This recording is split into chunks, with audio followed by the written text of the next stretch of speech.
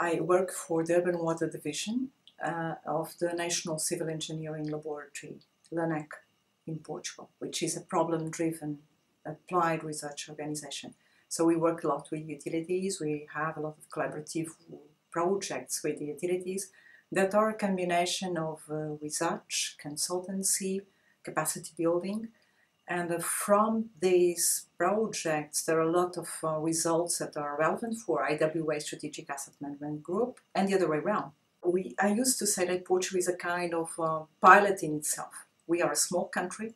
We are a kind of prototype or a laboratory because we have private, we have mixed, we have PPP, we have water only, we have water and wastewater.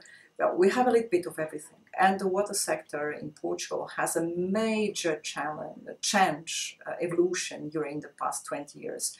So there's really a lot to learn with our success stories and our failures as well.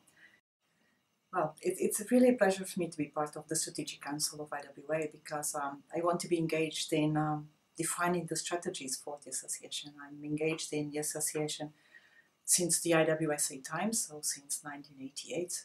I am part of the representatives of the specialist groups, so which is the more scientific side of the association, so to say.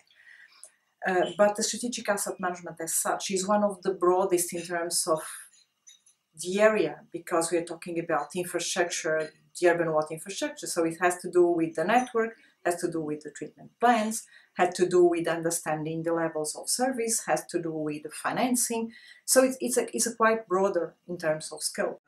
When we talk about urban water services, so water supply, wastewater and stormwater services, we're talking about services that really depend on very expensive and long-lasting infrastructures, assets.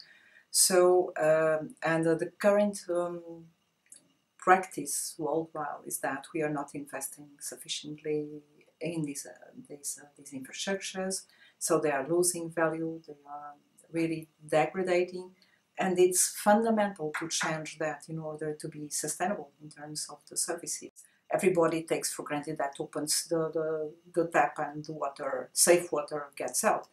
And by no means this is granted. I mean, there is a lot of investment. We are talking about really ensuring the sustainability of the services in the long term. So we need to define where to act, when to act, how to act in order to ensure that we are going to have the urban water services today, tomorrow, for our children, for our grandchildren. So that's the challenge. We need to maximize the value of our available resources.